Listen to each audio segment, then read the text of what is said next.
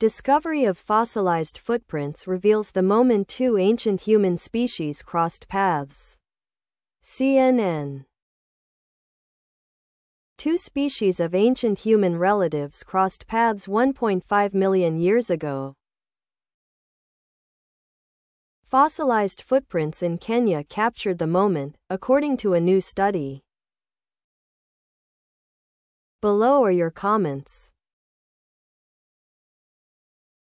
What makes them think those footprints were not made days or weeks apart? Enjoy these types of stories. More please.